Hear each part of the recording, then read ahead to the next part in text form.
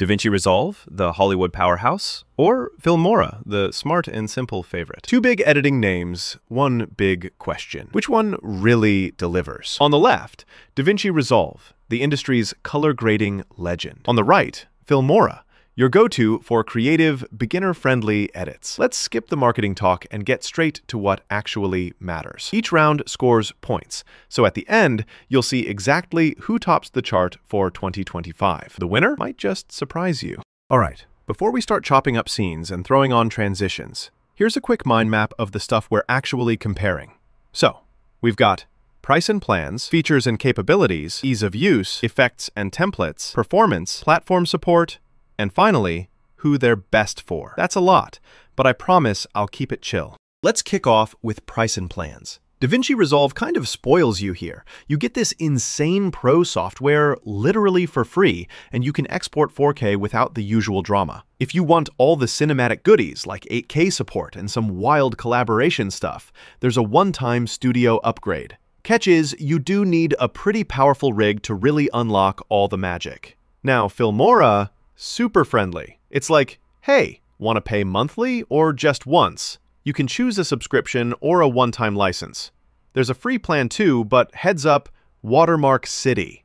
Some extra effects and plugins cost more, but overall it's definitely easier on your wallet. So for most folks just looking to get started, Filmora nabs it here. Next up, features and capabilities. DaVinci Resolve is the feature monster. You get best-in-class color grading, full-on fusion for VFX and motion graphics, Fairlight for sick audio edits, plus all this AI stuff like Magic Mask and Set Extender. Multicam? Dialogue matching? Yup. Honestly, it's the whole Hollywood package. Unless you're totally new, because, it's not beginner-friendly. Now, Filmora packs some neat tricks too. Its AI smart cutout and reframe are actually useful. Plus, it can denoise audio and even enhance voices. Motion tracking? Green screen? It's got those, but they don't go nearly as deep. You get tons of drag and drop effects, which is perfect if you don't want to overthink. But on pure power and pro magic, DaVinci takes this round. Ease of use. This is where things flip, right? DaVinci Resolve has this very modern, very pro interface. Seriously, imagine mission control. But man, that learning curve.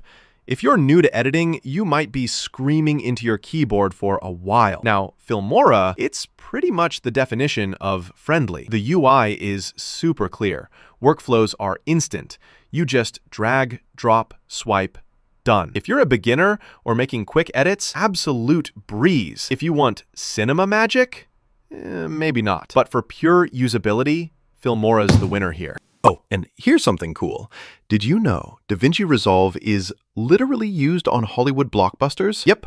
But Filmora lets everyday users edit viral TikToks in like minutes. That's wild. Let's talk effects and templates. So with DaVinci, you get crazy customization, advanced effects, and motion graphics. Super pro stuff, but yikes, DIY vibes. Templates aren't really their thing unless you bring your own or grab some plugins. Filmora, though, goes all out. There are hundreds of templates, transitions, stock assets, even a royalty-free music library built in. It's all there, ready to click and use. Sure, you can't go super custom, but for most quick projects, Filmora makes it fun and easy. Winner's clear, right? Performance. Here's where DaVinci flexes hard. If your computer's up for it, you can edit 8K footage in real time, no sweat. And the whole app is basically built for demanding tasks. But yeah, you do need that beefy PC. Otherwise, it's a bit like putting racing tires on a bicycle. Filmora, meanwhile, runs smooth on regular hardware. Even exporting HD or 4K video is fast. You can even do some mobile editing, but if you try and push it with massive pro-level projects, might get sketchy. Maybe a crash or two. So the win goes to DaVinci here, if you've got the gear to keep up. Platform support. So DaVinci's everywhere. Windows, Mac, Linux, you name it, as long as it's desktop.